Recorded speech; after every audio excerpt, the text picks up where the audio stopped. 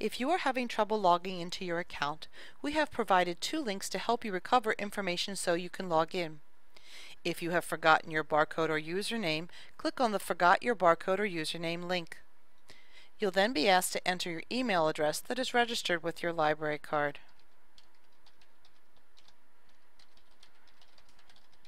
Then click on the Email My Barcode or Username button. You will receive an email that contains your name, barcode, and username if it has been created in our latest catalog. Please be aware, if you have used a username and password combination to access your account before June 30th, 2010, you will need to do a one-time registration of that username in our latest catalog.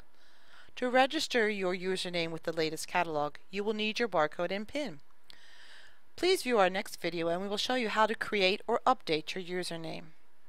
Have you forgotten your PIN or password? Click on our Forgot Your PIN or Password link.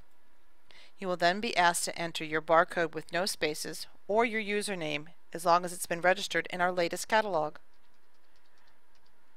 Then click on the Email My Password button. You will receive an email that contains your PIN or password. If you are still having trouble logging in, please feel free to contact your local branch during business hours so a staff member may assist you.